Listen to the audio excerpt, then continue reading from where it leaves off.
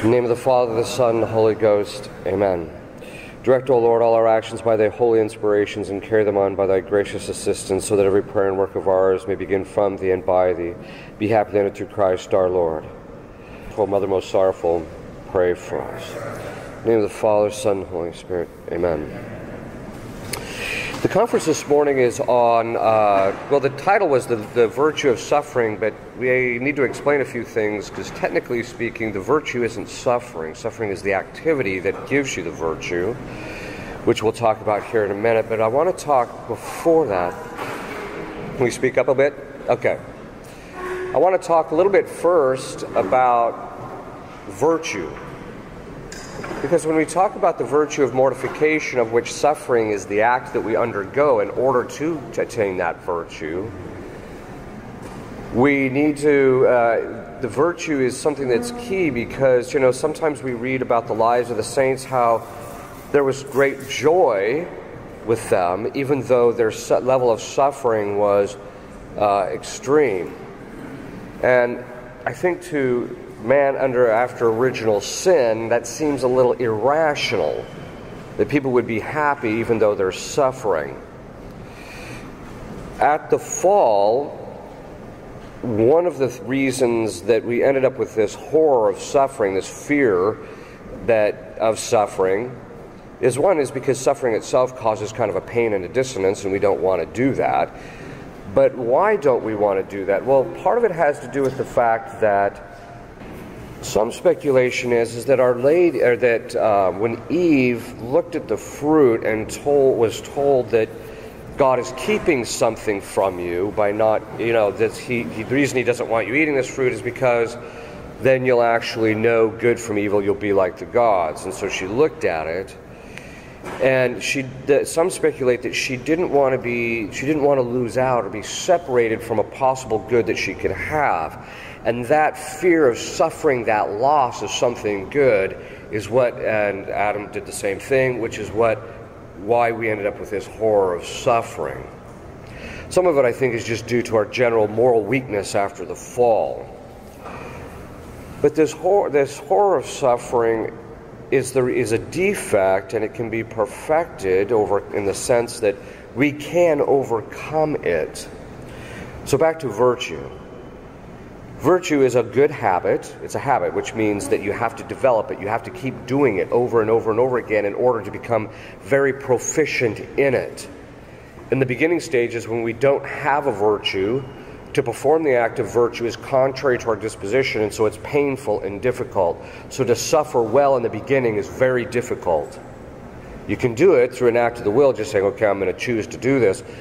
But in order to get to the point where you have the virtue of mortification, where you suffer well, you have to be doing it over and over and over again. In heaven, everybody is sanctified, and they all have sanctified perfection, which is excellence in grace. They have a lot of sanctifying grace, and the adornment of soul of all of the virtues. It's one of the reasons for purgatory. If you don't master that willingness to suffer in this life, your soul's not going to be pleasing to God unless it has that virtue. And so that's one of the reasons for purgatory, in addition to making up for the temporal punishment due to our sins. But that virtue in which you do it well, it's easy, because virtue makes doing the action easy. This is one of the reasons why we want to attain virtues in all the areas of our life, so that the moral life is easy. But it means even the area of suffering becomes easy. Not in the sense that you don't have the pain, but that it's easy to offer it up, it's easy to undergo it, it's easy to accept it. And that's what virtue does. A habit makes something easy. If you don't find it easy, it's a sign you don't have the virtue. The other aspect of virtue is, there's two things that Aristotle says about it. He says, virtue makes the person good morally. Why is that? Well, it's because the virtue in our faculties inclines our faculties to morally good things. And so the person who has virtue is going to be inclined interiorly to do the morally good thing, and that means he's morally good. The second thing is, so it makes you good, and then he says it makes the action good. What does that mean? It perfects the action. Let's back up just a little bit. Most people have this idea. It started with Kant. Kant had this idea that the person who the suffering is difficult, but he offers it up, is actually more meritorious than the person who does it easily. That is absolutely false. The fact of the matter is that when you do an action with virtue, it perfects the action so that there is a kind of an adornment of the action with it being done better than if I hadn't done it without it. Let me give you an example. Take not so much a virtue, but a set of habits that someone develops. Take a figure skater.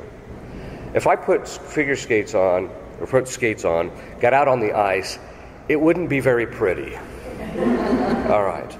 I mean, I might be able to kind of turn around like this, doing the things very slowly, etc., because I don't have the habits that go along with the person who's perfected the art. Whereas the person who's perfected the art, effortlessly, they can do things, they can move around. It's the exact same thing with virtue. Virtue makes it possible to engage in things that of themselves are very difficult, but with less effort. It makes it easier. And it also perfects the act so that, like the person who has perfected figure skating, when they do it, there's a beauty that's involved in the action that they're performing because of the fact that it's done so effortlessly, but it's also done with a certain kind of modesty or gesturing that makes it look like, there's a certain decorum to what they're doing.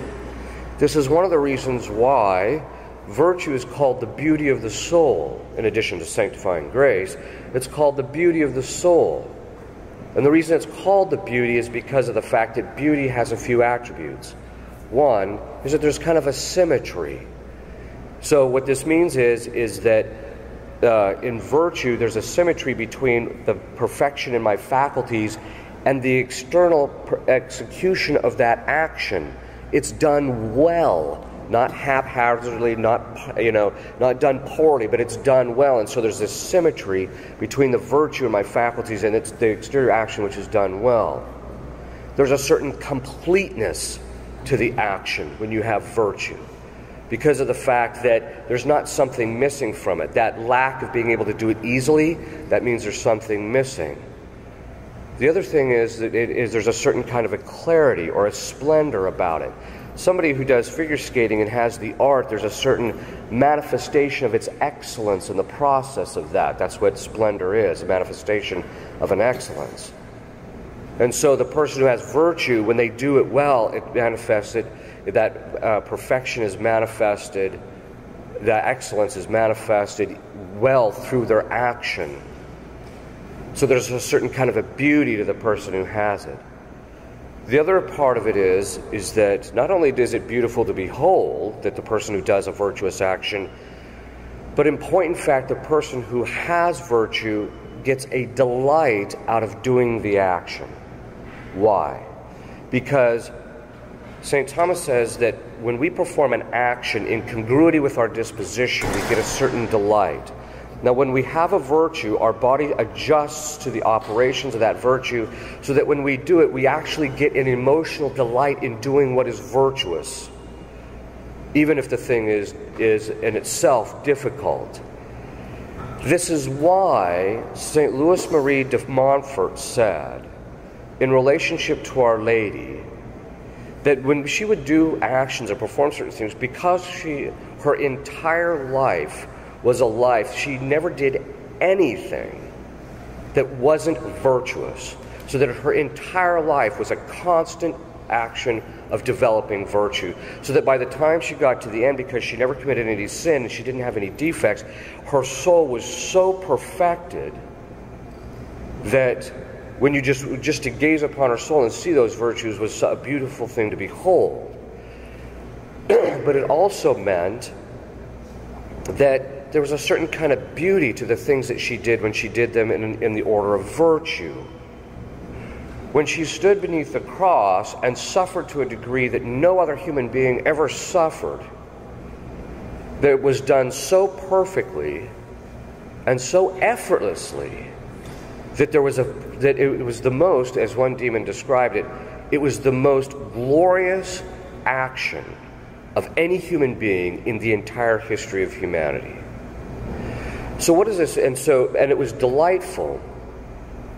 That is, even in suffering, when you master the virtue of mortification, where you can engage in things that are painful and difficult, and you embrace them and you do them well, there's a delight that comes from being able to do that. If you don't have that, when you suffer, if there's not an interior joy, if there's not that interior delight that comes with it, then you know you have not mastered that virtue. This is why you're going to have to spend time in purgatory. You're either going to have to do it now or you're going to have to do it later. This is also why the saints say that it is a sign of favor from God to send you suffering, because He is trying to fashion the virtue in your soul, and that He's willing to send it. He doesn't do that with everybody. Why? Well, because some people, He doesn't send them suffering because of the fact that they end up not doing it well, and if they're just going to sin through it, and so He doesn't send it to them. So He sends it to a person in order to develop that virtue, to perfect it. Another thing that virtue does, and especially the virtue of mortification, is it purifies us. Why does it purify us? Well, what does it mean to make a thing pure? Well, let's back up. What does it mean that a thing isn't pure? It means that there is something present in the thing that doesn't belong there, that's bad. So a person who suffers from kind of an impurity of soul, here we're not talking about the sixth commandment, because there's three different kinds of purity. There's purity in relationship to the sixth commandment, which means externally you don't perform any actions contrary to chastity. The next level is purity of heart or mind. That's in relationship to the ninth commandment, which means you don't engage in any thoughts, or you always reject all the thoughts that have anything to do with in relationship to things that are contrary to chastity in thought and in affection. But the next level of purity is, the third level of purity, is when a person never allows anything into their mind other than God. God is purity itself. And so the person who constantly focuses on God has that third level of purity. This is what Our Lady had perfect mastery of her entire life. Nothing in her life wasn't referential to her Son, that is, to God. Nothing. Or to God Himself. Okay. So how does it purify us? Well, suffering purifies us in this way.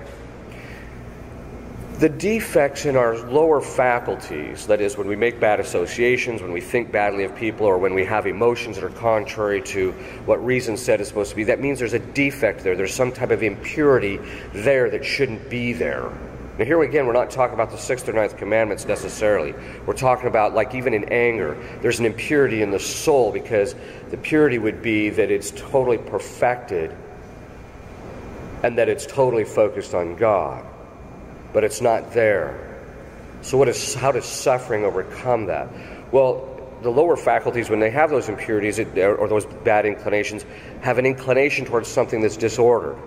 When reason knows the right thing to do, reason knows that there are certain times that you must embrace the cross. It's something that God has sent to you. You must accept it, because why do you accept it? It's not that you want to embrace suffering as such. Because suffering as such is actually a physical evil. What you're doing is you're embracing this suffering because it purifies you. It's the effect that you are embracing. That is, it's going to make you better. Or through it you're going to merit something that you wouldn't if you didn't embrace this cross. Now, merit is based upon our state of grace. You can't merit anything in the eyes of God without being in the state of grace. So if you have a lot of sanctifying grace and you have a lot of virtue, it means that your actions are more meritorious in the eyes of God. This is why St. Louis Marie de Montfort said that a single sigh from Our Lady is more meritorious than all the martyrdoms, all the good works, all the sufferings of all creatures combined.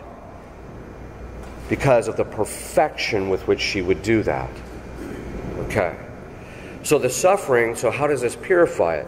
It purifies us because reason, knowing the right thing, knowing the good, stays the course and continues to command the lower faculties, even though they're suffering and they don't want it because they have this aversion towards it, says, no, I'm going to embrace this. And as it embraces it, the lower faculties learn that the suffering is not to be avoided, that there's a good thing from it. So the first thing is on the side of the will. If you're going to master this virtue on the side of the will, you have to choose to embrace your cross, regardless of the suffering that is involved. Then, as you make that choice over and over again, your will starts to become strengthened, so you get less weak-willed. The lower faculties then are willing to embrace it, and over the course of time, as those faculties become trained, they start to fall into line, and then there's a certain joy that you take even in your lower faculties in relationship to the suffering. You actually develop the virtue of fortitude because you can embrace something that's hard and difficult. You know, part of courage and fortitude, there's a real misunderstanding about that out there. People think the person who's brave is, oh yes, I was really scared, but I did it anyway. That's not the person who's brave. The person was scared. That's not bravery. What bravery is being able to engage or in something that could cause you harm, but you do it. Reason recognize this is the good, and it stays the course, and the lower faculties recognize that this is a good thing to pursue, despite the fact that I could die from it, and they just pursue it anyway, because they recognize this is the truly good. So what is the virtue of mortification? Where does it reside? In what faculty? It actually resides in the irascible appetite. Now, the irascible appetite is the one that deals with anger. It's the one that engages in things that are arduous and difficult. But when we have the virtue of mortification, the lower faculty, when it sees something that's painful and difficult, it doesn't flee from it. Instead, it seeks after the good that can be accomplished by engaging in it.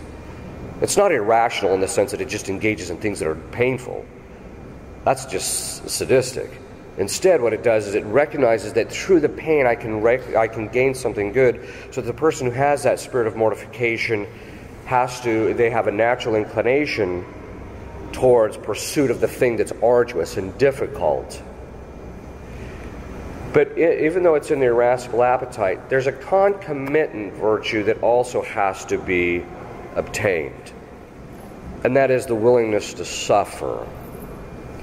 Mortification is the virtue in which I engage in difficult actions to kill, literally means mors facere, to make dead, the life that the lower faculties have on their own, independent of reason, which is the result of original and actual sin. So that's what mortification is. It's that engaging in, that willingness to kill the lower inclinations contrary to, and engage in things that are painful and difficult. But it has to have a concomitant willingness to suffer. And how does that come about? The willingness to suffer is in two different faculties. It's in the will, but it's also in the concupiscible appetite. The concupiscible appetite is that which desires bodily goods. And so we have to get to the point where we have this willingness to suffer in the sense that we're willing to put aside things that are on a bodily level are good or pleasurable so that we can actually seek what is necessary. Without those two going hand in hand, we're never going to obtain that virtue. So, this is one of the reasons why the saints embraced it. In fact, if God didn't send them suffering, they would very often think to themselves that there's something wrong with me, that God isn't willing to allow me to suffer. Now, this spirit of mortification, or this virtue of mortification, comes in two ways. The first and primary way is to accept the crosses that Christ gives to you. One of the things I've learned as a priest is that very often the specific cross that Christ sends to the person is tailored to two things. The first is the spiritual need of the individual. This is important. This is why your spouse has the defects that specifically drive you out of your tree. This is why God lets you marry the particular individual, because through their defects, once you learn to suffer them well, you're going to be able to look past the person's defect and think to themselves, what is the best for this person spiritually? And if you have that, that's the sign that you've mastered that willingness to suffer, that you're willing to look past your own suffering and the defect that they have that's causing you that difficult to what's spiritually best for them and for you and everybody involved. Okay. But they tailor it specific. God tailors it because it's through that process that we can get our faculties rightly ordered, and we go through that purification process. Part of purification is that one of the effects of the purification process is kind of that in freedom and that lifting of the burden of it. So what most people don't realize is that our defects are a weight. They're a burden that we carry around with us. And that when we unload them, there's a certain lightness to our interior life, as I mentioned last night. But it means that the saints knew that the suffering was their path to freedom in a certain sense. It was their path to this lightness, this interior freedom that they would actually end up having. So that they didn't shirk from them, and they didn't get angry, they didn't perpetuate their bad disorders by getting angry with the people who had it. So the first thing that you must do is embrace the crosses that are sent to you. Regardless of how long they've been there, regardless of how ridiculous the person is who's causing you the pain, or whatever the case is. The second thing is then, so you have to embrace what Christ sends you. That's the first and primary way. That's where the perfection is really going to lie. And this is very important because in the three stages of the interior life, the active purgation is the suffering that we do on our own. But once there comes a certain point that our sin and disorder is so deeply rooted in our souls, it's so deep that we are incapable of rooting it out on our own. We're capable of causing the damage. We're not capable of repairing it. So Christ has to step in and send sufferings to us interiorly, if nothing else, to purify the soul so that through that process, the disorders of the soul will be fully removed. That means that you will never enter into the passive purgation until you have reached a certain level of mastery of the virtue of mortification. In other words, Christ doesn't take over until you have already mastered this on your own to the degree that you can. So, people wonder, well, I just don't understand why I'm not advancing in my spiritual life. It's easy. You just ask them, well, first of all, are you doing meditation, which is another matter. But are you embracing every cross that comes? No. Well, then you're never going to get to this passive purgation. The active purgation is when we engage in things that are painful and difficult on our own. And so the virtue of mortification is when we take on sufferings, we do specific things which we know will, and we tailor them to what we know as our defects. So, for example, if I have a problem with not having my concupiscible appetite under control in relationship to food, that every time I'm around food I'm eating too much, then what I need to do is I need to start fasting and doing abstinence so that I get that thing under control.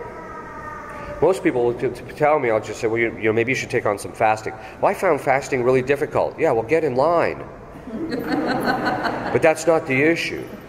The issue is you need to start fasting, you need to start doing certain kinds of penance, abstinence, etc., staying away from those things that you like, so that you attain the virtue in relationship to them and you purify your soul. But you have to be willing to engage those things that are painful and difficult.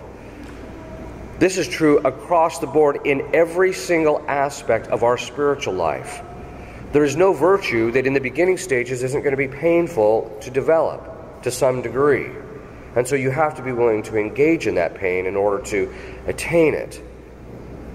But it also is true in relationship to the sanctification of our souls. If you embrace your cross and unite it to Christ, And as a result, and if you're in the state of grace, you can actually merit an increase in the sanctifying grace in your soul. This is one of the reasons why the saints became very holy, because of the fact that they had a lot of sanctifying grace, and they had a lot of sanctifying grace because of the fact that they had performed these actions over and over and over again. Their suffering went on for long periods of time. You have to be willing to go the distance in all of this, which means you have to be willing to suffer for a long period of time. Sometimes people will tell me, Father, I can't do that. No, you can't really on your own. You can engage in certain things on your own and kind of master it to some degree, but in the end, the only way you're ever going to attain perfection in this area is by just cooperating with Christ, that when He sends you the suffering, He's going to give you the concomitant level of grace necessary in order to be able to do so. But you have to be willing to do so. Okay.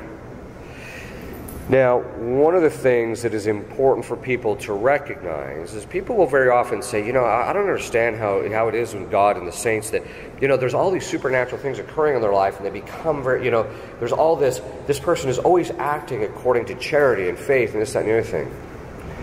St. Thomas says that when you're in the state of grace, and this is what the church teaches, when you're in the state of grace, God infuses in your soul all of the infused virtues. Not only do you have faith, hope, and charity, but you also have the infused virtues of fortitude, temperance, justice, and prudence.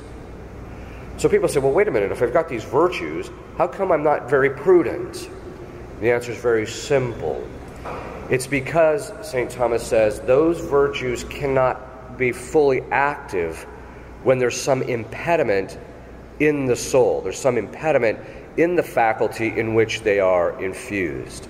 So, for example, if you're in the habit of acting imprudently and stupidly, the infused virtue of prudence isn't going to be able to operate very well because of the fact that it's impeded by the defect of imprudence. How many times, you can just ask yourself this, have you known the better course or the right thing to do, but you chose the wrong thing? That means that you are imprudent every single time you do that. You are engendering the vice of imprudence. Every single time you sin, you are engendering the vice of imprudence. That means, which means that your lower faculties just aren't going to give you the right images in order for you to act prudently either. So when it comes time to perform the prudential thing to attain something supernatural, you're not going to be able to judge the right thing to do very well at all. In fact, you're going to be imprudent. This is one of the reasons why we need a director, a spiritual director. Now, I tell people, sometimes people come to me, would you be my spiritual director? I said, okay, I'll be your spiritual director if you do you have to do two things. Go home and stop venally sinning, and I want you doing 30 to 40 minutes a day of meditation. You get to that and I'll be your spiritual director, which means I never usually see 99% of them again. Because people have this idea that, the end of the spiritual life is getting to the point where you don't sin. No, that's the beginning. In fact, the active purgation, when you reach the last stages of active purgation, you've gotten to the point where you're not venially sinning pretty much anymore. It's then that Christ takes over. You can stop sinning through ordinary grace. It's not extraordinary. People think that never to sin is extraordinary. No, it's not. I know a woman who is possessed by Beelzebub who went 7 straight months. Now, we're talking the top dog. She's possessed by the top dog. She went 7 straight months without committing venial sin. 7 months. And then she floundered a little bit, but then she got back on her feet again. The point being is even under that kind of duress, with the grace of God, you can do it. So, what does this mean? It means that, okay, so you've got these defects, you're not going to act prudently, you're not going to be just, you're not going to be temperate, etc. It means that if you're going to have the supernatural virtues of prudence, which has God as its object and helps me to know the right way to attain Him, do the right things to reach Him, which is the right end. If I'm ever going to attain that and be proficient in it, because sometimes you can ask a saint and they immediately see this is what you need to do. And they're like, how do you do that? Well, it's because these things are operative in them because of the fact that they've removed all their defects. You will never attain that without embracing suffering. Because it's through the suffering that those things are purified and removed from us. Our defects are removed, those impediments are removed from our faculties so that we can, in fact, act well. So, then, this means there's certain things that we have to be willing to do. Embrace any cross that comes. You have to start doing fasting, mortification, prayer. You have to be willing to pray. Pray is arduous. It's difficult. In the beginning stages, it's painful, quite frankly. And because you don't have the virtues that help you to pray well. You know, people say, oh, I find I'm just distracted all over the place. Yeah, that's just a sign you don't have any virtue. So start working at doing it. And you're never going to get to that point where your distractions are completely gone, or for the most part gone, I should say, because in this life, because of the defects of our lower faculties, even once we reach perfection, the saints say that God will allow the lower faculties to kind of get their disorders now and then, not because that we haven't attained perfection, but He'll allow those inclinations from time to time so that we have to maintain our virtue by keeping them in check. Doesn't mean we don't have the virtue, it just means we have to do it, so that those lower faculties become perfected to a certain degree, but not absolutely perfect like they are in heaven. Okay. But we have to be willing to engage in those things that are difficult. So we have to be willing to pray. That just means that if your mind is all over the map, it means that you're engaging in things that keeps your mind, your lower faculties distracted, especially your imagination. So you're going to have to start working on that. And that comes through meditation specifically. In fact, St. Thomas Aquinas says, you cannot fully overcome any defect fully in any of your faculties without meditation. It's not possible.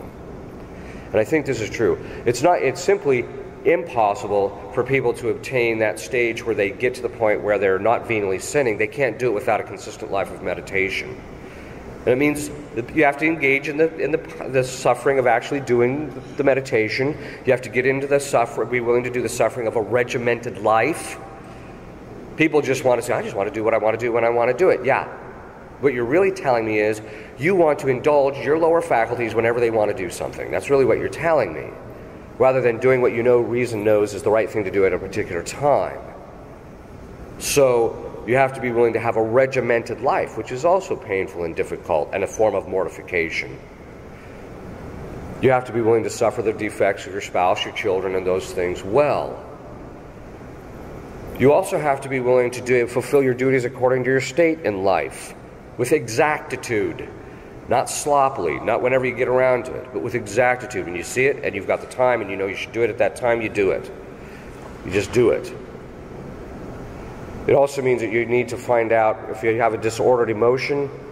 The disordered emotions just tell you what vice you have. That's all. That's why if you pay close attention, if you have any self-reflection, which is becoming less and less today, people are so focused on everything outside feeding their appetites that very few people have a real deep ability to self-reflect. And usually when they self-reflect, they end up with the problem that St. Thomas says. He says, we have a natural inclination when we think of ourselves to see ourselves as good.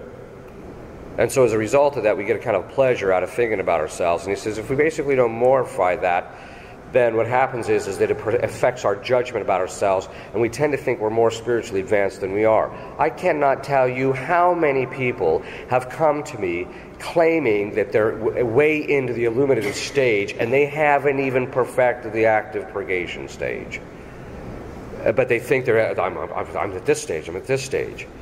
Actually, what happens is as you advance in the spiritual life, it gets darker. Because God starts stripping from you your ability to see those things in yourself, and that's why you need a director when you get to a certain stage.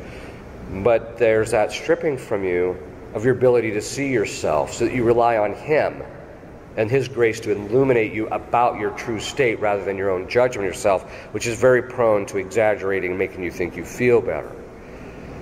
So you have to work on all the virtues. This also means the virtue of humility. You really want to master mortification, you master that virtue.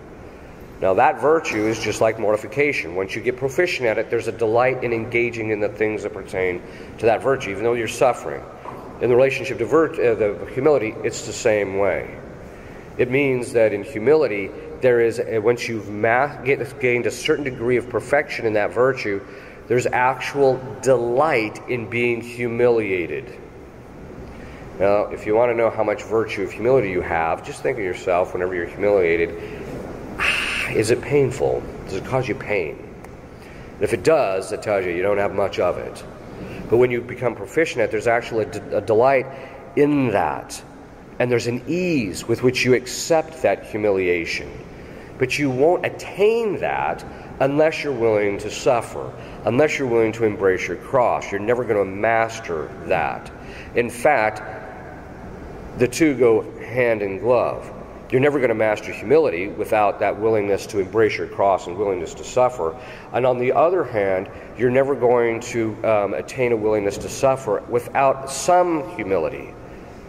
People who are proud think themselves so good that they don't need to suffer. They don't need purification. They don't need to go through this. Or it's unjust that they should actually go through this. Well, there might be a certain level of injustice on the side of the other individual who's causing this.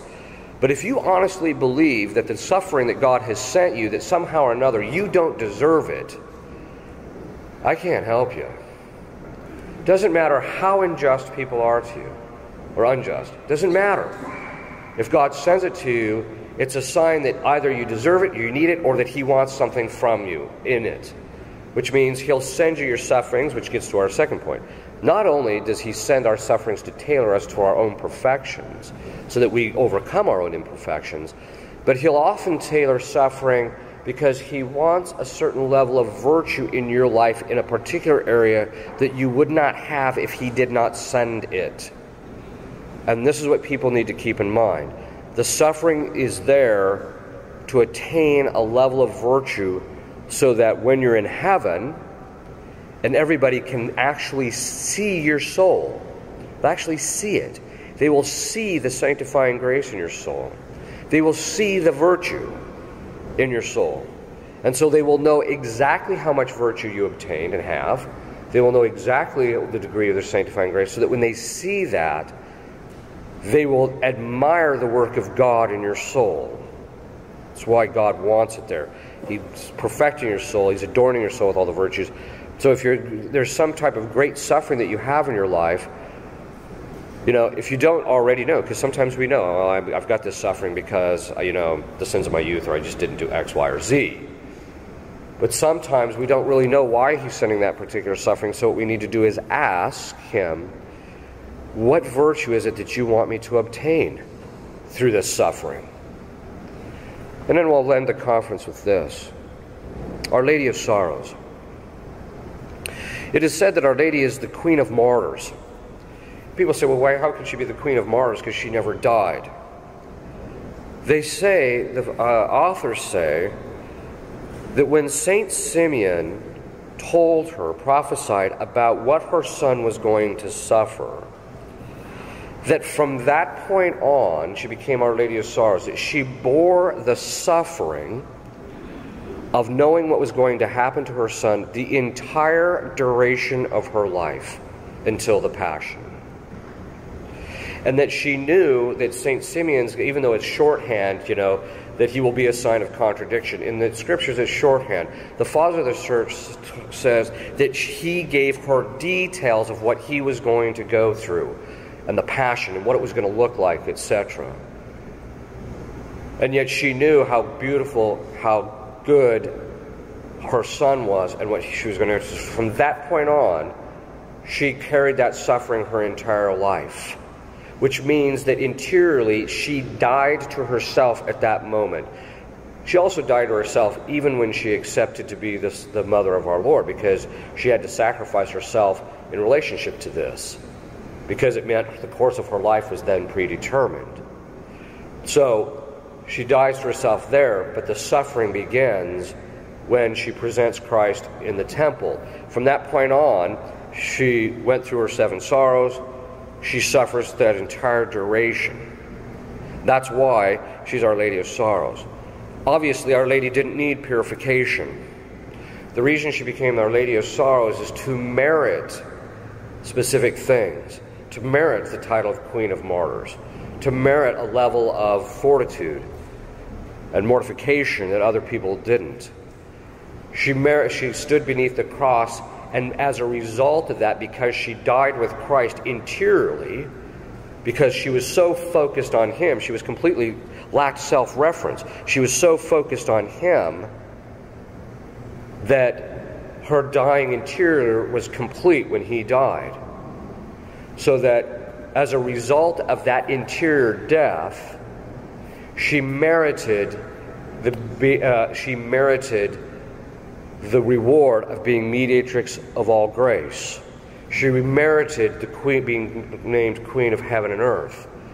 She merited literally everything a mere creature can merit. Think about it. She merited dominion over the totality of God's creation. Totality. That meant the heaven and earth. That meant all of the physically created universe. It meant because she's the mediatrix of grace now, when God crowned her, that was giving her the mediatrix of all grace. When He did that, it meant that she could dispense spiritual goods. She could dispense grace. She actually has the dominion over your own interior life. So this is what God gave to her as a result of her willing to suffer at the foot of the cross. Every time we turn away suffering, we're basically rejecting that spiritual good that God wants to give to us, which makes us so much different from Our Lady, who embraced everything that God sent. So if you want to reach perfection, if you want to take joy in suffering, if you want to do this, you have to work on this virtue consistently in order to perfect it. Okay, the first question is, when interceding for someone who has mental illness mixed with possible oppression, besides staying in the state of grace and obedience to one's state in life, what is the most efficacious thing to do? Yes. So when interceding for someone who has mental illness mixed with possible oppression, besides staying in the state of grace and being obedient to state in life, what is the most efficacious thing to do? The most efficacious thing to do is to, at least that I've found, is to pray to Our Lady of Sorrows, specifically under that title, and ask her to reveal to you what is the source of the person's problems or difficulties, either to reveal it to you or to the other person, so that once you know precisely what the problem is, then you can tailor the prayers specifically for that. If you discover it's diabolic, then there's certain things you can do to get rid of them. If it's something there's some area of their spiritual life that needs shored up, you can start praying specifically for them for that virtue. You can develop more of that virtue on your own, offering that up for that person so that they are able to overcome the particular difficulties. Sometimes with mental illness, if it's something that's organic or natural, that is, it's something in the brain or something like that, you may just be stuck with it, and the person has to learn to adapt and develop the virtues in relationship to what they're suffering. Can you speak on generational wounds? How does this occur and how are they healed? Can your parents' vices, issues leave you with spirits to battle? The common opinion of exorcists is yes, it can. There's a couple of exorcists who say, no, I don't believe in any of that. But my experience has been very consistent that basically what spiritual wounds are is if they're from a generational spirit, there's basically what happens is somebody in the family lineage, usually one of the fathers in the family lineage, commits a serious sin. The demon gets introduced into the family lineage, and then from there he picks at the people, and that can be passed, and as a result of that, when people kind of give in to the picking, it gets passed from generation to generation. And sometimes these can go on for quite some time.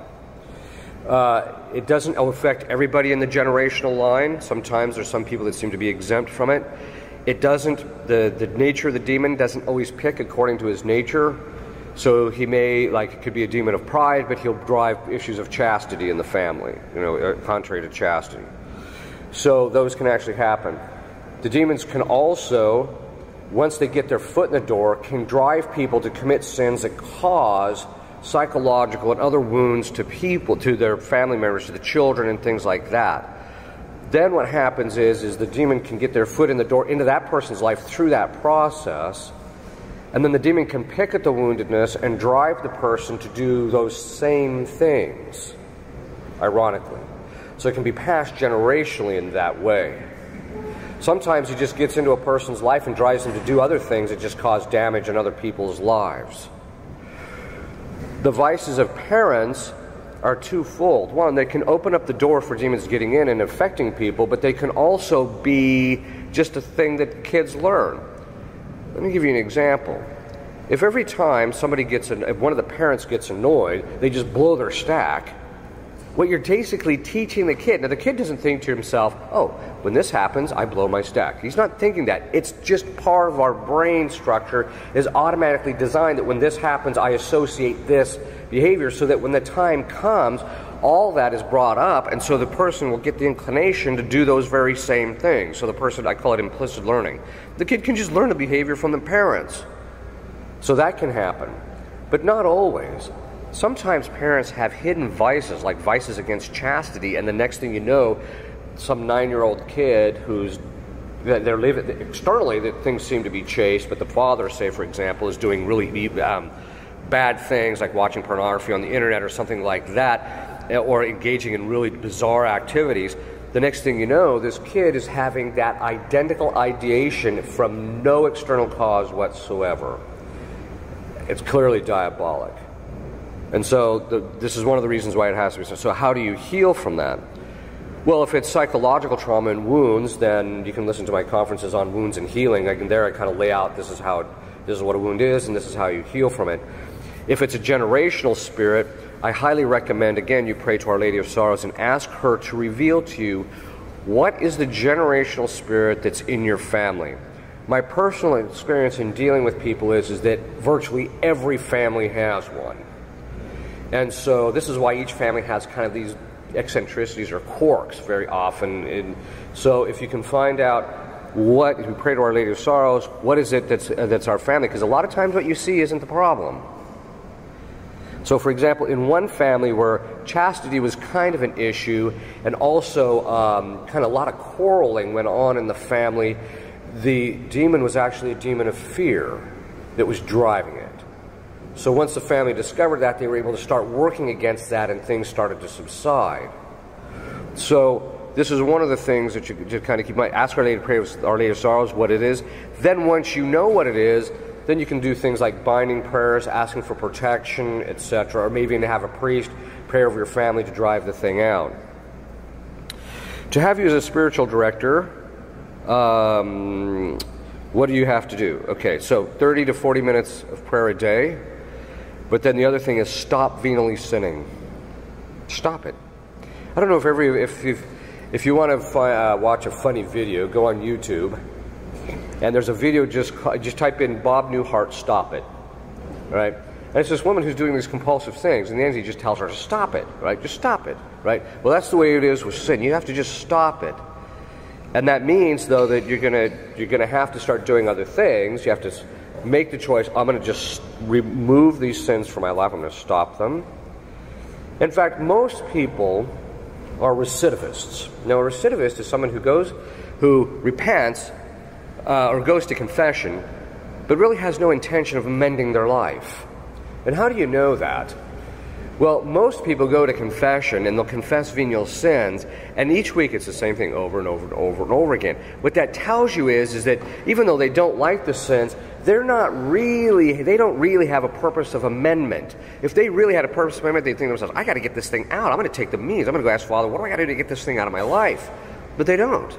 That's why Teresa of Avila says, look, if you just removed one vice a year, or one sin a year out of your life, in a few years, you'd be practically sinless. But most people just don't do that. And that's because most people are spiritually slothful. So you have to remove the stop venally sinning. Part of the reason I put that as the criteria, because then I know they've reached probably the end of the the active purgation, and so it's at that point where the spiritual life starts to become dark, and that's when they need the direction. Before then, they normally don't need the direction, and if they have some type of grave sin they're overcoming, then they just need advice once in a while, just not consistently. is to take pain medicine for physical pain to reject the suffering we are sent. It depends on why you're taking it. If you're taking it because you like the way you feel from those drugs, that's a bit of a problem.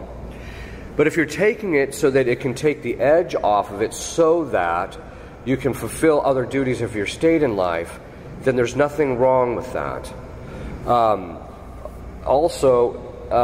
Sometimes the pain that people end up receiving on a physical level, especially towards, like, say, those later stages of cancer, certain kinds of cancer, can be excruciating. And the person, if the person has a certain level of virtue, they may be able to tolerate that in relationship to morally and not take the pain medication. But some people get so severe that basically they may have to take it. Sometimes, too, you can take it even in those particular cases, even if you did have the virtue, if it's a type of thing that taking the pain medication would take the edge off it so that you would have a greater ability to function so that you could pray more or do certain things, rather than just sit there in a kind of a painful stupor, so to speak. So I'm not saying that you should never take it. On the other hand, I'm a little nervous with people who, you know, the minute they get a hangnail, they're running for the medicine cabinet. Right? There should be a certain willingness to suffer to some degree, and the only time you take it is when it's starting to impede your ability to do some of the higher virtues like prayer and things like that, or fulfill your duty as your state in life. What do you do if no priest wants to be your spiritual director? Maybe you need some self-examination. No, I'm just kidding. How important is it to have one? In the initial stages, it's not that important. You just have to come to basic knowledge of the spiritual life, which you can gain either through the internet or from paying attention to the homilies. You start putting that stuff into practice. That is, lead an ordinary life of grace, going to the sacraments regularly, praying regularly, working on your vices, etc. Doing spiritual reading. Once you reach a certain stage, as I mentioned, it's important that you get one. What do you do if you can't find one? Well, finding a good director is getting more and more difficult. Teresa of Avila used to say that if you have a choice between a holy priest as a spiritual director and a knowledgeable one, take the knowledgeable one. And the reason being is because the knowledgeable one is going to know how the mechanics of the spiritual life work, and she says that he's less likely to give you bad advice. She said she had numerous holy spiritual directors who gave her very bad advice, and it didn't work out very well. Because just because you're holy doesn't mean that you have the knowledge necessary. Okay, so what you need to do is find a priest who actually understands the spiritual life fairly well. And people say, well, how do I know that? Go to confession. You listen to his preaching and go to confession. The advice you get in confession will tell you whether he's going to be a good director or not. And if there's nobody in the area, then you just have to start praying to Our Lady to provide you with somebody at some point, and she'll make sure that at that time that you'll get it. Is the genesis of suffering privation? Actually, that's the genesis of all evil. All evil is the result of a privation of a good that should be there. That's privation of a do good. What does it mean by privation? There's something not there that's supposed to be there. So, take for example, fornication. The reason fornication is wrong is because there's the privation of the bond of marriage. That's why it's evil. Murder, the privation is that there's the lack of something penal in the person that's being put to death. So, in other words, they're innocent. So that's why murder is immoral. So there's something lacking that's supposed to be there. So in suffering, what's happening is that there's something that's not there, whether it's the right order of our faculties, and so as a result we were experiencing pain. It couldn't just be the lack of physical health, and as a result we have physical pain as a result. So there's always something lacking. Meditation. I was taught to meditate by a New Ager. However, I meditate by prayerfully asking Jesus to help me quieten my mind so that I can hear his directions. Am I doing it right? That's one way of doing it. What I recommend that people do is you can get, I think it's even on the internet somewhere, there's about an 8-page layout by St. Francis de Sales on how to meditate. It's the shortest, best synopsis, one of the best. If you're looking for something short, that's the best synopsis. So you can type in the internet, St. Francis de Sales, methods of meditation or whatever. If you want a greater understanding of how to meditate, the book The Ways of Mental Prayer by Lehody, that's spelled Lehody. It's put out by Tan. It's the best book on meditation I've found anywhere, because it goes into all the do's and don'ts, the structures, the different forms of meditation, how you actually engage in the meditation, its structure, the mechanics, etc. So it's a bit of a dry reading, but when you get done with it, you'll know what you're doing. The Ways of Mental Prayer.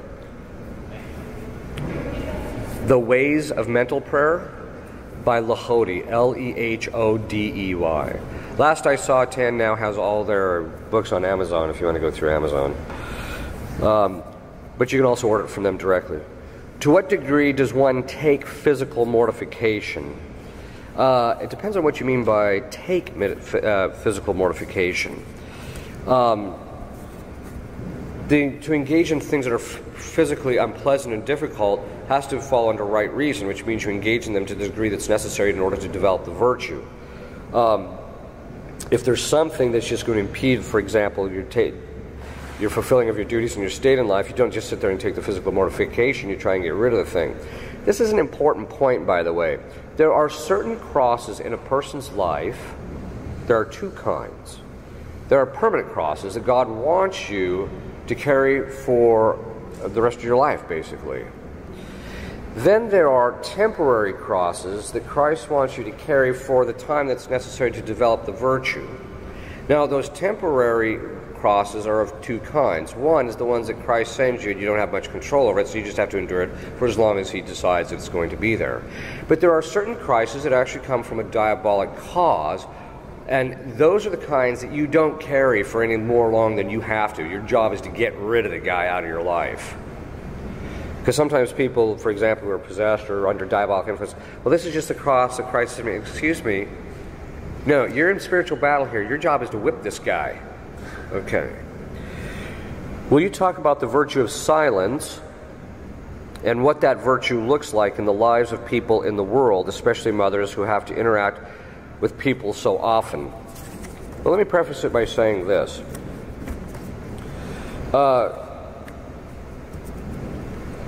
Through modern brain studies, what they've discovered is that the speech center in a woman's brain is 3 times the size of a man's. What they've discovered is that women get 10 times the amount of pleasure drugs in their brain from talking than men do. Okay, now, people say, well, that's not good. Actually, it is good. When it's done moderately. What does that mean? The reason that God put that in a woman's brain is because of the fact that they've discovered also through modern brain studies and through psychology, that if you don't talk consistently to children under the age of 5, over the course of time, it will cause physical brain damage. That God actually put that in a woman. It's a perfection that she put in her so that she will talk frequently and readily to the children to develop the speech in their centers in their own brains, etc. Okay. But that means, though, however, it's for your children, not your husband, okay, or other people. So it means it has to be moderated, and that virtue that moderates is the virtue of silence. And the virtue of silence means that you speak no more or no less than is necessary given the circumstances. So with your children, you speak with them regularly, etc. But when you're not, then you generally, the tendency should speak only when necessary. That's the general thing. Now, some saints will say that you have to stand before God and account for every syllable you speak. That's true in the sense that, not that if you talk a little bit too much that it's necessarily sinful, but it's not developing virtue. And so it's an imperfection. And so, concretely, that basically means that, when you get on the phone, you basically, if you need to arrange, because it's the soccer game is tomorrow, well, then you call and say, what time is the soccer game, where is it at? Okay, thank you very much. And then you get off the phone. You don't sit there and spend 45 minutes talking about how bad the coach is. Okay. Hopefully there's nobody here coaching soccer. If the devil has dominion over the earth, isn't he the one sending us all our suffering, like concentration camps, when things are horrific? Then God sends us grace to and overcome them. God gives us grace to overcome. Does God give us grace to overcome evil? Okay. First, it's true that the devil is involved in a lot of the evil that is in the world, but not all. Some evil comes to us as a result of human beings' choices. Now, the demons might be, encourage them to do so, but some of them come from that. Some evils come from the hand of God in this sense. He will retract from, say, a person or a group of people or a nation a particular grace or benefit in order to chastise them or to gain greater virtue in them. This is what's coming down the pike. He's winding up to whop us. And the fact is that he's going to do it by retracting the benefits that we have, such as a good economy, plentiful foods, things like that. He's just going to retract it. Because all good, he has to be the cause of it. So that means that he can just retract it. So not all suffering comes directly from the devil. A lot of it does, but not all of it. Okay. Do you have any advice on how we can raise our children so that they have less fear of suffering? For example, I have heard some people argue that parents should not rely overmuch on punishments because they can inflame in our children a fear of suffering. Well, first let's address, there's two parts to that question I want to address. The first is, Dr. Spock does not trump God. Okay, now Dr. Spock came out with this idea, and other people did, came out with this guy that you should never use corporal punishment for your children. The problem is that, especially under the age of 5, children don't have the use of reason. So trying to reason with them is ridiculous. When you hear these parents, the kid's 2 years old, Johnny, don't you see the suffering you're causing Jane? Why do you do that? The person who needs to be slapped is the parent. All right. The kid, Aristotle made a profound observation very early on. He said, children under the age of reason learn by associating pain with bad behavior. Now that means, though, however, that has to be moderated in relationship to the punishment. It should be no worse than, if the kid just, says something a little bit out of place, you don't take him and whip him to death, right? I mean, that's just not, it's just disproportionate. So it should be proportionate to the crime, and it should be no more, no less than the nature of the crime and the degree of the crime. Okay. The second side of it is that in the Scripture it says, spare the rod and hate your child. People who do not use corporal punishment in their children, in the end, don't form their children properly, and as a result, they don't understand that there's certainly moral right and wrong. One of the things that they're discovering is, I find this very fascinating. There's a psychologist that I work with who's done some initial research, and she's found that in relationship to people who have disaffective disorder, which is the inability to emotionally connect with people, etc., and also these kids that are going in and mowing people down with AK-47s and stuff, like in schools and stuff, they have one thing in common. They went to daycares. Now, I'm not saying that the daycares are the cause of it. What I'm suggesting is this. First of all, you take a kid, there's 20 other kids there, then there's 2 people trying to take care of it, which means that there's not that tactility, and the reason that God gave women a stronger emotional life is so that they can empathize with the child, to bond that and make that spiritual or emotional connection so that we have a sense of right and wrong in relationship to other people. But what happens is we take the kid, we put him in a daycare. The thing is traumatized, basically, in the end, because of the fact that it's in this situation that's kind of brutal, because it's getting beat around by the other kids, there's nobody comforting the thing, etc. And so as a result of this, the kid ends up with these disorders, right? What does this mean? It means that the foundation for the moral formation of a child is before the age of reason. You have to associate pain with evil and reward with the good. But that means you have to have both. You can't just punish the kid all the time whenever he does something wrong and never reward him when he does something right, because then he never gets a sense of motivation to do what's right. Okay. So, does it inflame a fear of suffering? Yes, if it's disordered, it will. But the fear of suffering is there from original sin. Every kid is going to have it de facto from original sin. There's nothing you can do about it as far as them getting it. All you can do, though, is teach them that, sometimes when you do things that are difficult, you get a good payoff. There's a good reward in the end.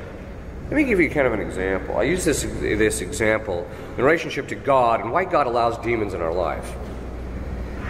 Sometimes when a father, he's got this 4-year-old boy, and he really likes his 4-year-old boy, and he wants him to kind of tough him up a little bit because he just wants him to be a fine young man.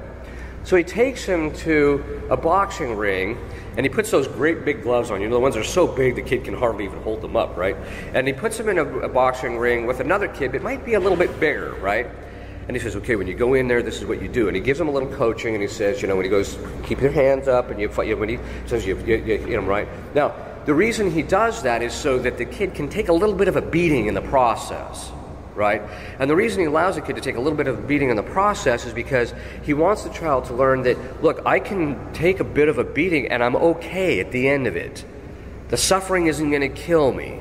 I don't have to avoid it. And at the same time, if he does it right, he might take the other kid out, and then he realizes the reward that sometimes to get the thing that is good, you have to be willing to suffer and engage in things that are painful and difficult to get there.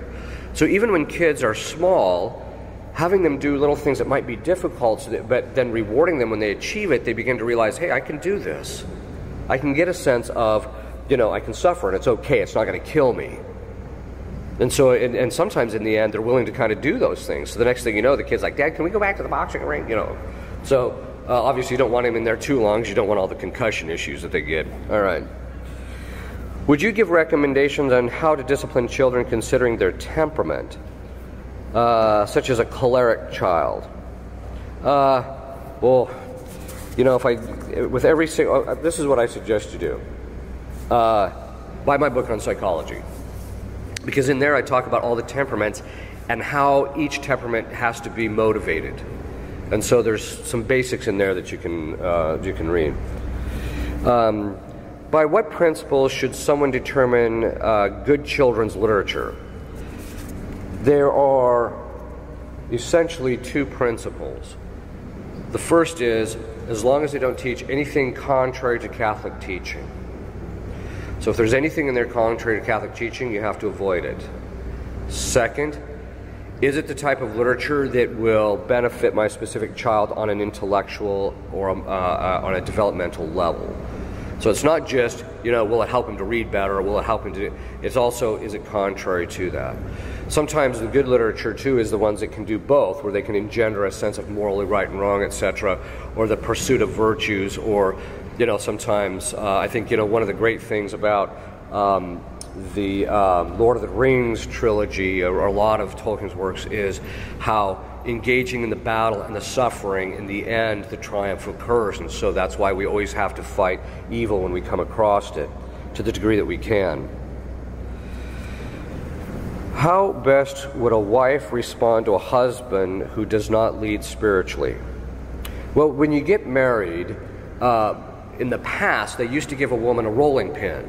And I'd say, just beat him over the head with a rolling pin. No. One of the things I would do is, I don't want to do this self-promotion, but I don't know of anywhere else to send them. One of the things you might do is have them listen to my conference on how to raise a man, because in there I talk about how, it's the husband's role to lead, and that he has to be willing to suffer in order to be able to do that. And that it's his job, it's his responsibility primarily to lead the family, since he's the head of the household, not just on a material or natural level, but even on a spiritual level. The other thing I would do is the wife is you have to start praying and suffering and giving, and so that he receives the grace. I'm offering it up so that he receives the grace to start leading spiritually. And the next one is you have to be willing to suffer this a little bit. Start saying binding prayers on any demon that's keeping him from rising to what he's supposed to be in relationship to that. A lot of times you start doing that, his head will clear a little bit and he'll stop being so worldly. Okay. Is acupuncture okay? Well, first let me ask, the second question is Pilates okay? My understanding from other exorcists, I haven't delved into the Pilates stuff too in depth, but they all pretty much say, no, you have to avoid it across the board. And I'm not sure why, because I haven't gotten any detailed information yet about it, but they all say, no, stay away from it. As for acupuncture, there's two kinds of acupuncture. There's one of the things is that they have discovered through scientific studies that acupuncture does actually have a foundation in scientifically in being able to ameliorate pain or have certain effects. They've been able to actually track the physiological effects, so they know the physical causation. So on a purely scientific level, it's okay. So I basically say then if you're going to have acupuncture, you need to make sure you know your practitioner. The practitioner has to be completely separated from the Eastern practices that go along with that. For example, that this affects your chi or affects, the chakras and all that nonsense. You have to avoid that like the plague, because it's through that the people can become diabolically influenced through acupuncture. However, if they're doing it purely from a scientific point of view, and it's purely done like a physician, I know a good Catholic physician who does it, and he's completely divorced it from all of that. Then what happens is that it can actually help people in that respect. Okay. How does someone determine if they should seek professional counseling? If someone should seek counseling, then what should he or she look for in a counselor? There's two parts to it.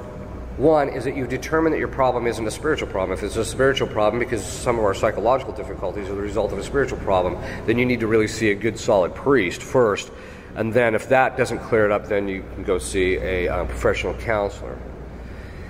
In other words, if you determine that the problem is a strictly psychological problem, that's when you want to basically see a counselor. What you want to look for in a counselor is two things. One is that they're Catholic, and by Catholic I mean not in name and not in their own practice, but in the way they counsel people. It should be integrated into the counseling, and not just I'm a Catholic counselor, but then you get there and it's all Freudian, right? It shouldn't be that. The second thing is I highly recommend you look for someone who implements a Thomistic approach to it. In other words, they follow the principles and understanding of how we function psychologically from the way St. Thomas understood it. Because those are the guys that tend to have the highest degree of success. Okay. How would you advise introducing virtue to children at the initial emergence of reason? Or even things to emphasize in early childhood when impulses and emotions are not mediated by reason? Okay. The way you have to do that is children before the age of reason cannot develop virtue. And the reason they cannot develop virtue, St. Thomas says, is because virtue is voluntary. You have to have free will in order to do it. Children don't exactly have free will before the age of reason, because in order to make the choice, as I mentioned last night, you have to have use of reason. Reason has to present the will its object, and they don't have that fully yet. So what you have to do is you have to, again, make these associations. They are trainable. As one woman who's a wife of a psychologist, she said, look, basically before the age of reason, your kid is an ape. Mm-hmm. Right? Okay. So basically what you have to do is the same way you would train an ape. All right? Not exactly, obviously. But the point is that you have to do that association with pain with bad things and pleasure with good things, or reward with good things. But part of the other thing is that children, even before the age of reason, are not that stupid. In other words, what you can do is you can teach them, if you keep doing this way, it gets easier. And then as you do it and it gets easier, then it's less difficult to obey mommy or things like that. In other words, get them into the habit of seeing that if they do something repeatedly, they get a better outcome and it becomes easier. So that's kind of the initial stage. And then as they start getting, once they kind of get into the habit of that, and then you train them to be temperate, like don't eat the cookie. Look, if you get into the habit of turning away from the cookie jar, it'll get easier, right? Just keep doing it, right? So you can kind of keep encouraging them to do the same thing. And that's basically reinforcing the association that they actually have, so that when reason begins to kick in, then you can start talking to them about the individual virtues. Like, well, temperance is what we do when, we get into the habit, or we just repeatedly turn away from the candy. I mean, it doesn't mean from time to time we don't do it, but we just turn away from the candy so that it gets easier to do that, and you start engendering that in the children. And you also reward virtuous behavior, basically. Okay. What if we observe the suffering of a person on a long-term basis? For example, audio-visual harassment of a timid and disadvantaged person by a type of bully. Do we stand by and say nothing? Well, first thing is we have to be willing to suffer what that person is going through as well, just as Our Lady was accepted the suffering of her son. So interiorly, there should be a certain level of attachment and willing to embrace that suffering if that's what, However, on the external level, we may have to intervene in order sometimes we may have to do something. I mean, physically remove the person from the situation or that is causing the problems or the damage. As far as saying something, there is the general principles of fraternal correction, which basically means one of the primary principles is, in saying something, will the person who's doing something bad take the correction? If they won't, you don't say anything. Because, as St. Thomas says, if you say something and it makes the situation worse, you become culpable for making it worse. Whereas if they'll take the correction, then you have an obligation to say something. So you have to be willing to suffer it. You also have to be willing to suffer the fact that you're probably going to get chaffed at from correcting people. But it should be governed by a reasonable judgment of whether the person will take the correction. When I suffer, or a family member suffers, I pray for God to help by removing the suffering. This, I guess, is wrong because I'm impeding the development of virtue for myself and for my relative or friend. Instead, should I be praying specifically for strength to deal with the suffering? Yes, what you should be praying for is asking Christ for the grace to accept the cross for as long as He chooses for you to accept it, and to gain the virtue out of it and the purification out of it, or the merit for other people out of it that He wants you to gain. Is saying the rosary enough for meditation? Well, the rosary is meditative, but it's not meditation as such. In other words, you're still doing the vocal prayers, you're saying something vocally, so in that level it's a combination of meditation and vocal prayer. But meditation, the average person should, I think, the average layman should be doing at least 15 minutes of meditation a day, which means you put everything else aside and you just pick an object of meditation like our Lord's mercy or His perfection, His goodness, His piety, which means how good He takes care of us, and focus on that and how it applies to your life, etc. So it should be, and that should just be that straight meditation. How do you know if something is a duty versus an area of pride that you like? Can you be too exact? Okay, let's answer the first part of the question. How do you know if something is a duty rather than an area of pride? Well, you have to first look at your state in life. What's your state in life? Are you a married woman? Well, then, you should keep a good house. I mean, things should be, generally speaking, try to keep it clean. Try and keep it well appointed and suitably decorated, etc. But the area of pride, how do you know that there's pride in it? If in looking at the thing, it's self-referential. And by that I mean that, when you do it well, you feel good about yourself, and that you look at that thing and make you think that you're better than you actually are. Okay. Sometimes pride will, people will say, well, I have this talent. Yeah, you do. Everybody thinks, well, I got to find out what my talent is. Well, I'm sorry, but there are certain people who just don't have a lot of them, or none in some cases. I mean, maybe what God wants them to do is just to develop the virtue of humility. So, and I think that doesn't mean that God doesn't give us individual perfections, etc., but it just means that a lot of times people tend to take pride in what they think they're good at, when in point in fact they're not that good at it. In other words, maybe one of the things to do, and this is one of the things I suggest, is if you're worried that it might be an area of pride, is start asking your guardian angel to humiliate you and ask Him to show you that whether this is an area of pride or not. Ask Our Lady to reveal it through grace, to give you that grace to see it. Start saying the litany of humility with the express intention of asking God for the grace to see whether this is an area of pride or not. Because generally speaking, pride is very blinding, and we can't really see it without grace, as a general rule. Can you be too exact? Yes and no. No, in the sense of, as far as your own interior life, submitting to your job and what you should at that moment do. So you can't be too exact in that regard. However, sometimes you get people who are claiming that they're being exact according to their state in life, and all they're doing is driving everybody out of their tree. And by that I mean, for example,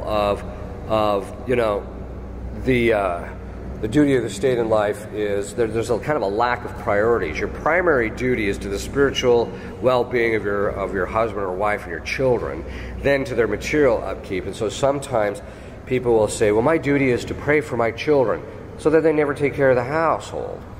Or the wife thinks, well, my job is to keep up the household and make sure the children learn how to do this stuff. And so they're standing there with a stick beating the children to make sure that they're taking care of the dishes, right? So in other words, it can go to excess in the way in which it's done, not as to the interior disposition of dying to always doing it when it's necessary. What does meditation look like for a mom of many children? It looks ugly. All right. Sorry. Okay. It basically means that you have to try and find some manner in which either you get up early or you go to bed late, or you just, if your kids are old enough, you say, I'm not available for the next 15 minutes, and you go in your room, close the door, and put the earplugs in and hope the house doesn't burn down. But you basically have to start segmenting out a time.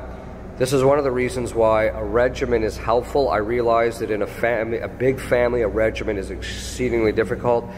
But sometimes if people can get into some kind of a regimen, because the regimen helps us develop that virtue easily. So basically it just means if you have a lot of little children, it just means that you're going to have to probably get up a little earlier before the children do. Or when the children are all taking their naps or preoccupied, then you take a little bit of time and do the meditation. Sometimes you have to sneak the meditation in at various times, but it's really a development of getting into the habit of being able to do that when you have that opportunity. What about duties of state versus meditation? Basically, if you look at our obligations, it's to God, then to our own self spiritually, then our children and our husband and children, or wife and children spiritually, and then materially it breaks down from there. But our duties, basically our primary duty is to God. So this means that if a person uses their duties of their state in life as an excuse not to pray at all during the course of the day, they are failing their primary duty. Now, our normal obligations in relationship to God are fulfilled by fulfilling our duties in relationship to other people. So it may be, if you have a lot of children, that your duties of your state in life are going to take up, that is, taking care of the family, taking care of the children, is going to burn up a bulk of the day. So you're not going to get the luxury of spending an hour in prayer and meditation and spiritual reading. You're probably just not going to get that. But it doesn't mean you don't do any meditation or you don't do any kind of praying. You need to make sure that you're getting that time, trying to segment out the time or rearranging the schedule a little bit. And sometimes too, Johnny doesn't have to go to that fifth kind of activity. Let's just cut it back to 2 so that Johnny still gets to engage in those kinds of activities, but that it frees up more time in relationship to the family. My sister used to have this practice, which I thought was actually a good one. She would tell her children, you get one extracurricular activity which will require obligations on my side, and that's it. Because otherwise, you get this thing where, basically the woman's a chauffeur in the end. She's just taking kids from one thing to another, and she's not, and the kids aren't meditating, the people aren't meditating, etc. The other thing is, too, is if you're teaching your kids to pray regularly, you're going to be getting your prayer in. If you teach them to meditate, you can start meditate when they meditate, too. What about sleep? I highly recommend it. All right. It depends largely on the individual. Virtue is a mean, moral virtues are a mean relative to the individual, which means what? That they're somewhere in the middle between excess and defect, but where that middle line is depends on the particular individual. So, for example, a guy who's 6'4" and works a hard job on construction, for example, is going to eat a lot more food and still be temperate than, say, the guy who just, he's 5'3" and has a desk job and he just clicks buttons, okay, because the bodily demands are going to be more. The same thing is actually true in relationship to sleep. I know a priest, he can go 6 hours without sleep, or he can get 4 hours of sleep a night and he's perfectly fine, right? Other people, if they don't get their 7 or 8 hours of sleep, they're a bit of a mess, right? So as far as cutting back on the sleep, you just have to make sure, is the cutting back on the sleep detracting from my virtue?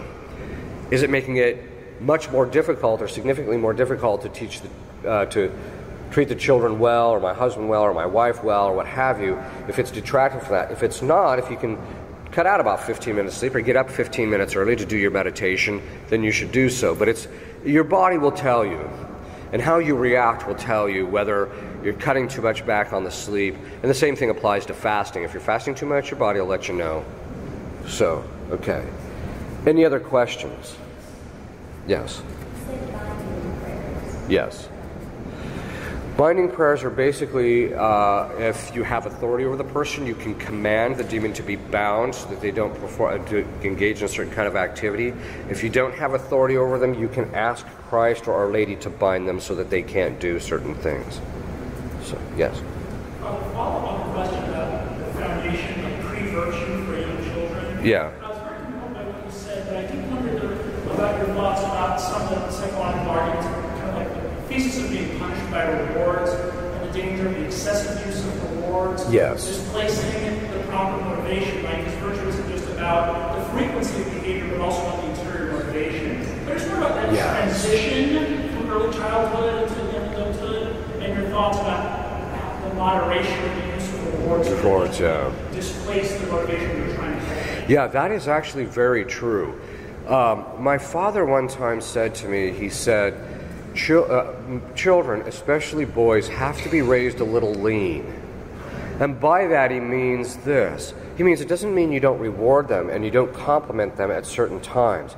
But it shouldn't be every single time they get it, because then what happens is the reward becomes the compensation for actually performing the action rather than the actual doing of the action itself. The interior motivation comes from essentially two sources.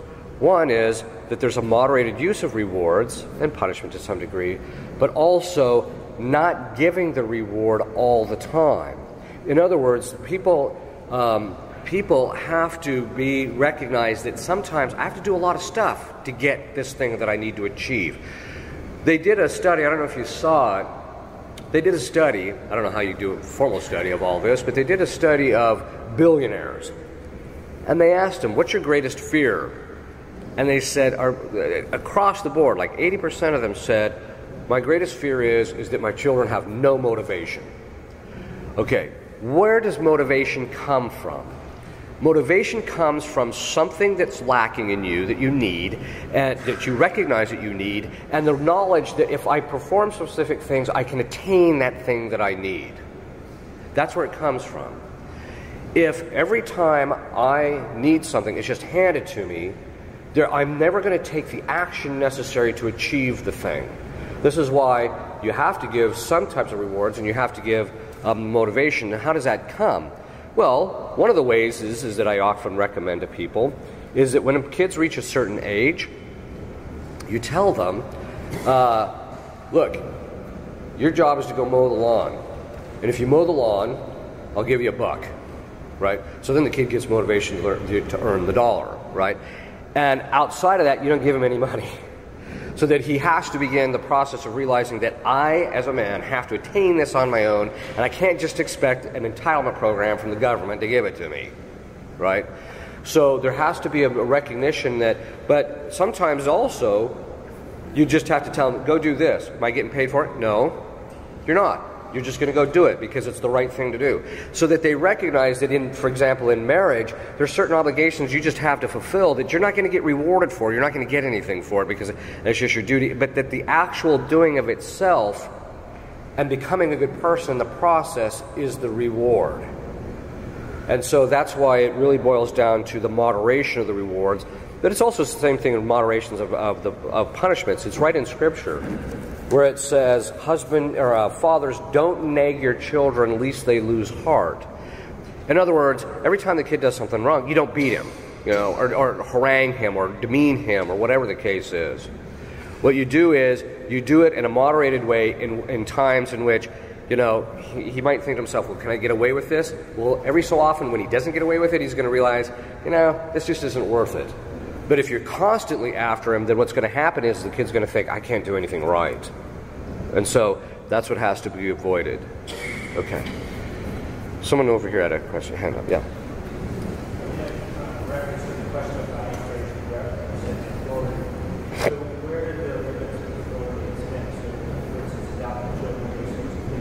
Yes. Yeah. Okay. So the authority is... Yeah, so what are the limits of the authority? What are the boundaries and who you have authority over? It's pretty straightforward. It depends upon primarily what's called an office. So, for example, a husband, because of his office of husband, has authority over his wife because of the fact that he is her head. The wife doesn't have authority over her husband in the spiritual sense, but she does have authority over his body. Now, what does that mean? When you get married, I've mentioned this, I think marriage is an exchange of bodily rights in which you give rights of your body over to the other person. So she can do binding prayers for you based upon that right. The husband and the wife as mother has the office over her children, so she can do binding prayers over her children. It is the common consensus, and it seems to bear out in my own experience, that you have, once your children are adopted, before then you don't, but once they're adopted, you have dominion over them or authority over them, and so as a result you can bind them. The jury is out about grandparents because it's once removed and the parents have the direct right and the grandparents don't necessarily. The general consensus is that they don't. Siblings, do they have authority over each other? Not unless it's delegated by the parents. However, it seems to be the one case where people can say binding prayers for their other siblings and they don't get retaliated against. So, and kids, for the same reason, can kind of do it for the parents. We think that it basically comes from the obligations of the fourth commandment. We think that's why they're protected. So, but outside of that context, they don't necessarily have authority. Superiors in a religious order have it over their people, bishops over their priests, etc. Priests can say binding prayers for anybody because they have spiritual authority over all people by virtue of their priesthood. And so you just have to kind of look to make sure that you have that authority. The only exceptions, as I mentioned, are children and siblings. For some reason or other, we think it's connected to the fourth commandment, but they have the ability to say the binding prayers and still be spiritually protected. If you start saying binding prayers for people you don't have authority over, you're going to get taken to the woodshed. Yeah. Oops.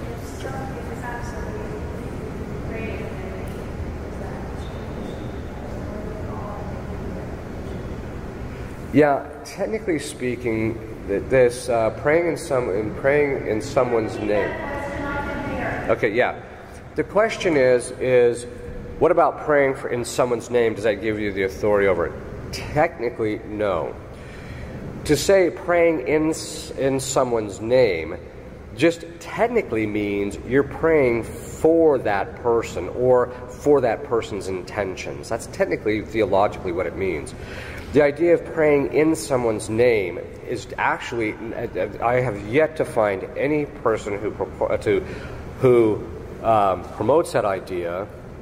I have yet to find anybody who can give me an adequate theological foundation for it in the church's traditional teaching. Now, it doesn't mean that you can't. It doesn't mean that you can't be praying for somebody, or if someone says, "Would you pray for so and so?" or "Would you pray in my name for X, for me, actually all they're doing is asking you to pray for them, technically. So the only time that is that I can see that would have some kind of force is when a bishop or a priest is delegated to do a specific set of prayers for a specific intention. But that's because of the nature of the priesthood. Things can be delegated, and so the priest, for example, every time he does exorcism work, is actually praying in the name of the bishop. But it doesn't work for lay people. That's my understanding of it theologically. That doesn't mean that somebody says, would you pray in my name for X? Yeah, you can pray for the person in those particular things. Sorry, I didn't mean to burst any bubbles. Yeah. No. No, the godparents actually don't have the same authority that we've experienced. By the way, this is based largely on experience. We've kind of narrowed it down to authority is based on office, and it's based on civic.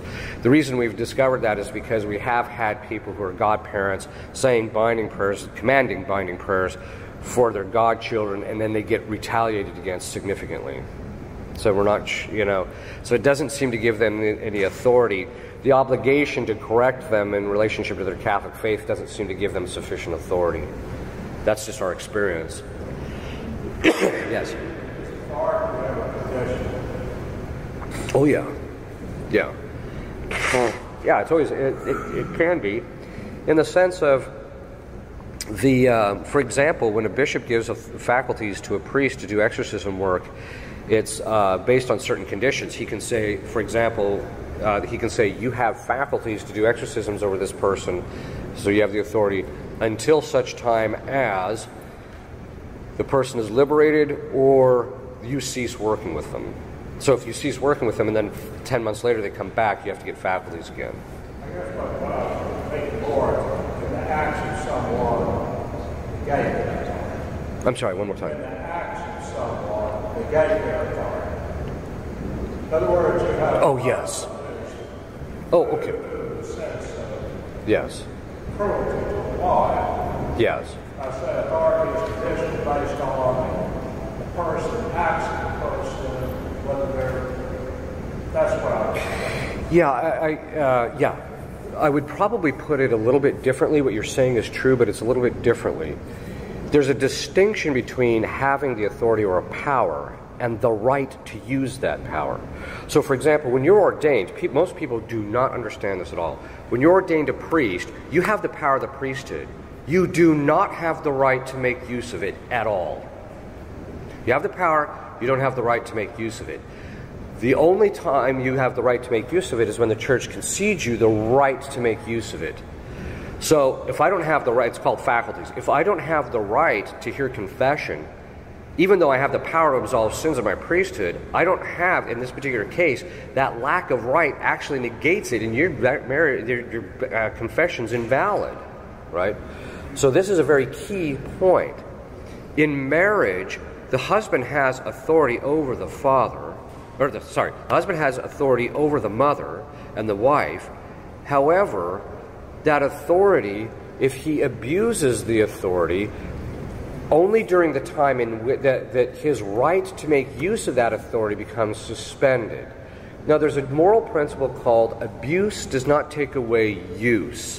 What that means is, if he abuses his wife, in a certain sense, like, for example, if he's abusive and says, I don't want you going to Mass anymore, I don't want you doing this, or what have you, she doesn't have to submit in relationship to those things for which he's being abusive or abusing. However, in relationship to the stuff that he's making legitimate use of, she still has to submit.